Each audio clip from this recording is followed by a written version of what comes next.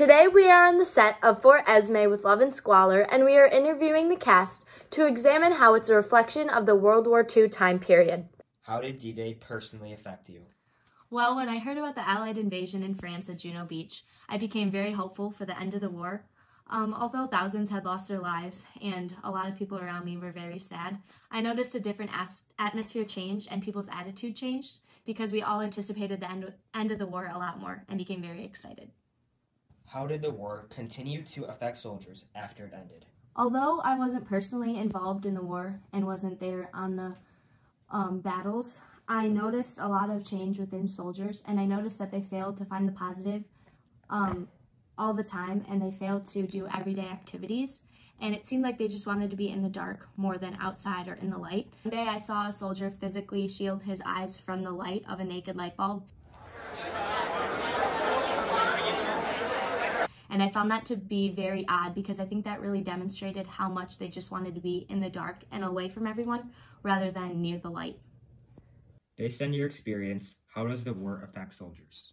Well, I think even during and after the war, the soldiers were both physically and mentally affected, but especially they were affected mentally because I noticed a lot more soldiers becoming a lot more isolated and like they could snap at any moment. One point during the movie, I think we compared this to insecure luggage on a head rack.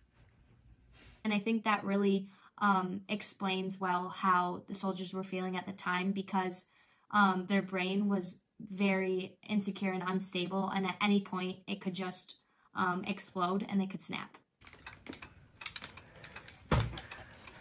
How did winning the war in Europe, VE Day, have an impact on you? I was very excited when the Allied forces won the war in Europe.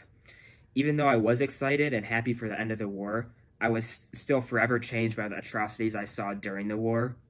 For example, I saw tens of hundreds of my friends die on the battlefield, and this forever changed me both physically and mentally.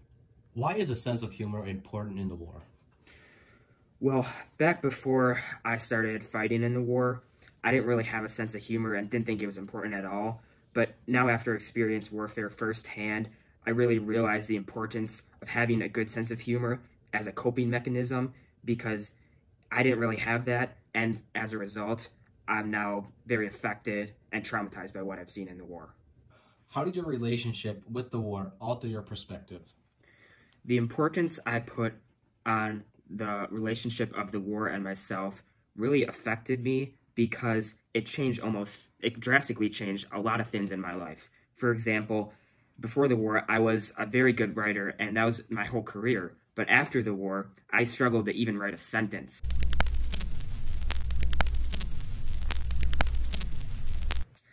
Also, I was in constant pain, not only because of physical wounds, but also because of how war drastically changes your mental state.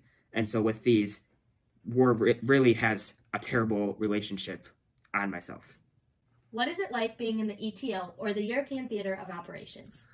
Well, you see, it's very chaotic. I mean, it's stressful, it's intense, it's hard on my body, hard on everybody's body.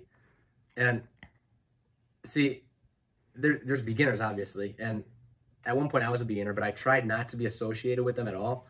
So I worked my hardest. I acted tough around everybody. I did everything I possibly could to just be the best I could be. And after this decent amount of time being in it, I grew to like it, and I actually kind of enjoy it now. How does it feel to be a face of the Hurtgen battle? Well, when they went up to me to ask for my photograph, I felt honored. I mean, the war itself, thousands of our men died, which is not good, obviously, but I mean, being the face of that felt very honored and very patriotic, and it even made me like feel more inclined to do my duty as an Allied soldier and participate in winning the war. Before you started fighting in the war, what kind of things did you do in the Red Cross recreational room, and how did it help you and others? Well, I never like personally actually walked in it. I just like walked by it and saw people like soldiers having like a good time. I feel like it really helped them like stay sane with all the stress of war.